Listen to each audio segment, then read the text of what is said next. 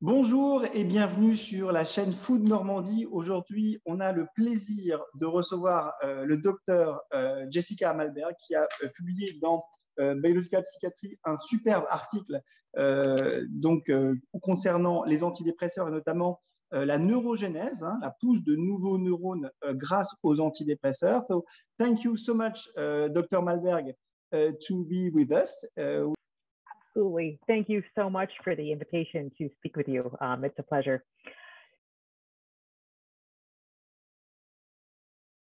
So I have a PhD in neuropharmacology, and I really got into neurogenesis, and I can explain a little more, in the laboratory of Ron Newman at Yale University. This was a professor that had studied lots of effects of antidepressants, and we then looked at the effect of antidepressants on neurogenesis. We can talk about that in detail. Since then, I've worked at multiple large pharma, and I'm currently at a biotechnology company, always looking at the effects of antidepressants on the brain. Sure, happy to. So I can go, the first studies that were done right around the time that people were discovering that neurogenesis occurred in the adult.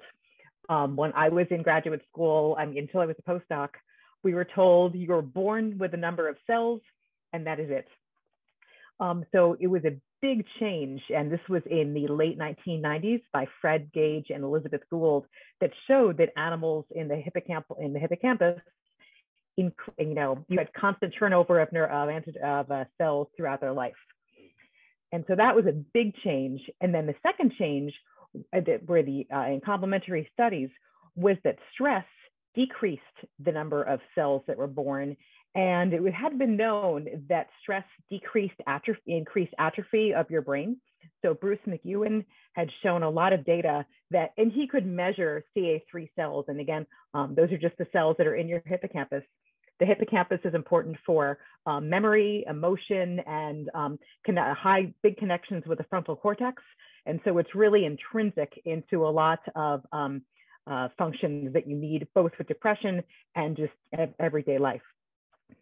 So these 2 points, that neurogenesis occurred in the hippocampus and stress decreased hippocampus, led us to ask the question, well, what do antidepressants do? Since one idea, and this is really where we focus on, that stress or depression in animals is really the effect of stress. What does a depressed brain look like? You can mimic that by stressing an animal. And so what do people report when they're depressed? Often, although not always, it's a stressful situation in their life or constant stress. So we looked at numerous studies.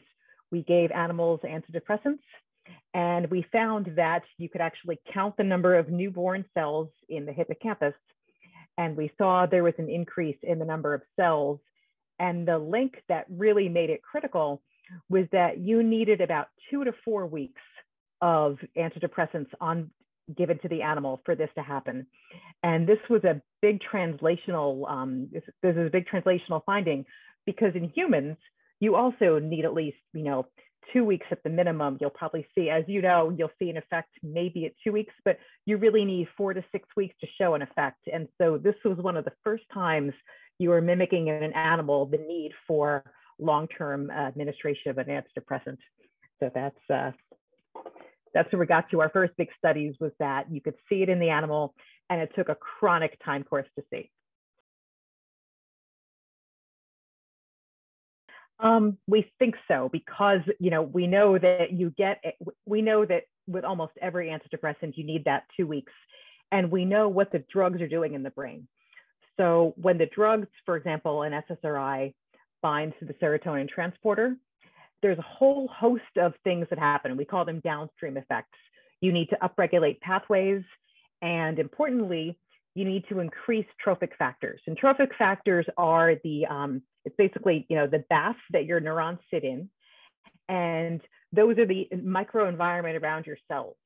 So for the cells to be born, you need the environment to be, a supportive environment. So it's not just the cell is born, it's a multi-factor effect. So you need the pathway to be activated, we know that we need to activate, and then there's other studies that you need chronic activation of the pathway. You need an increase in trophic factors, and that is going to lead to the newly born cells being born and to have them be functional. And there's new studies recently that the newly born cells integrate into the brain and are functional. So it's not just the cell is born, there's multiple steps leading up to it. And we think that may be one reason that you need that at least 2-week period, because it's not just a quick, you need the whole pathway to be activated. So our understanding is that once you have an increase in neurogenesis, that constant increase of serotonin and norepinephrine, and in some cases with bupropion, dopamine, that constant activation of neurotransmitters leads to constant activation. So it leads to the constant turnover of the cells, or the increase in new cells. What we don't know, and I don't know if you're getting this, when antidepressants stop working, does that mean they've stopped making new cells? And we don't know that yet. We do know that then if you move to another antidepressant, that often helps. And so the short answer to your question is, as long as you're taking antidepressants, neurogenesis is occurring. And one way to think of it, if you have a new set point, so maybe you're not, antidepressants are increasing the number of cells, you need that increased number of cells, and you need to keep the antidepressant on board to keep that turnover ongoing. And we think that's one reason you may need to keep taking the antidepressants. Again, your brain, if your brain needs constant activation to make your new cells. I think in some people, yes, because in some people, when you stop taking antidepressants and stop neurogenesis, then you go back into your depressed state. For some patients, that increase in neurogenesis for that, maybe 1-year time point is enough to produce the long-term changes in your hippocampus and limbic system. So I'd say it really depends on the person, but in the people who've recovered, then it does seem that your brain, if you think of the negative effects of stress, you're protected against those negative effects of stress that prevents future depressive episodes. I think so. I look at it as what brain areas are affected in both anxiety and depression, and that it's very hard to tease the two apart. So with the exception of, say, a panic attack, which you do not see in depression, I'd say a lot of the symptoms of depression and anxiety overlap so much is that you're seeing a similar disease spectrum. And we know that with the exception of the benzodiazepines, the SSRIs are all approved for anxiety as well as depression. So I think I look at it as they're really the symptoms overlap, and it's those diseases really overlap with each other. We do. It's less well reported, but we know that patients with both anxiety, a lot of the anxiety studies, if you give an anxiolytic, you get an increase in neurogenesis, and so we're seeing a similar effect. Okay. I think you're right. You're right. Anxiety is not really discussed as much as depression, but there's such an overlap. I think that's an excellent point to bring up.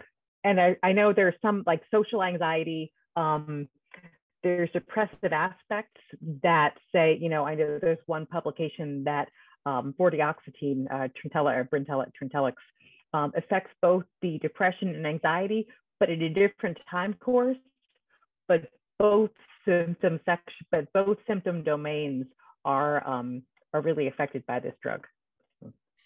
Thank you.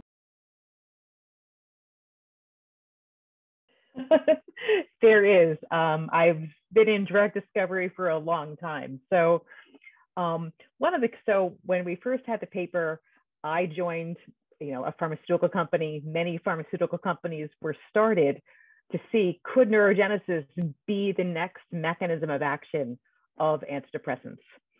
And I would have loved to say yes, but unfortunately there has been no drug where we know it just increases neurogenesis. So in that sense, the field has not discovered a new antidepressant. But the idea of antidepressants increasing neurogenesis and really increasing synaptic plasticity, that really has taken off. So the idea that the brain is plastic, it's affected by stress and environment and antidepressants, really has led to an appreciation of the mechanism of action of new antidepressants. So ketamine, for example, it is antidepressant. We think, and they think the mechanism of action is by affecting the mTOR pathway, and that is truly just affected by synaptic plasticity. So it's been an indirect, so the discovery of neurogenesis has really led to what are antidepressants doing to the entire brain, looking at the trophic factors and plasticity. So it's really had a bigger impact that way than discovering a new drug that increases neurogenesis. But I also think that makes sense because again, you needed that 2 weeks, the pathway needs to increase, you need everything around your cells to improve.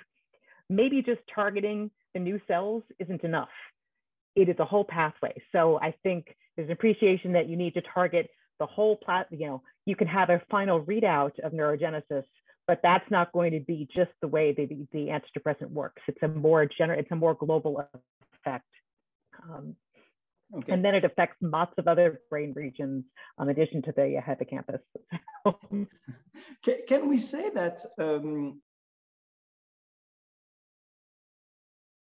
I think exercise, that's critical. I think that's very, you're getting new cells by exercise. And, I think there's a reason exercise produces a very, exercise, not for everyone, but exercise can be very antidepressant. And I think that has the most direct effect.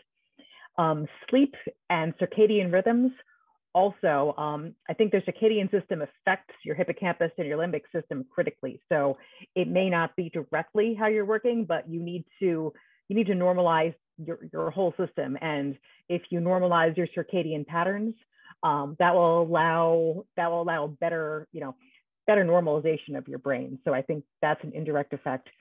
And I think just the looking at food and looking at the effects of the microbiome, I'm really impressed by the recent papers that what you eat affects your gut and your gut affects your brain. Yes. And there is a link between the microbiome and normalization and neurogenesis. So John Cryan in Dublin, University College Dublin, he's been doing a lot of data. So I think the food, it is affecting neurogenesis, maybe indirectly through the microbiome, but absolutely.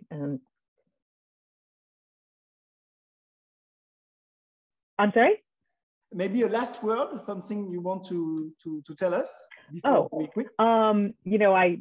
I think neurogenesis is it comes and goes in importance, but I think with the appreciation of the ketamine, and then again, looking at the microbiome data, I think, just keeping in mind that your brain is plastic and that these antidepressants, stress, your food is all contributing to the health of your brain. The readout is neurogenesis. And I think that's something, I think for patients to really, what's happening in my brain, I think that's a really good way of looking at it. Thank you so much, Dr. Malberg, to be with us. It was an honor for us. And maybe thank you. Next time. Thank you Absolutely. so much. Thank you very much. Bye-bye.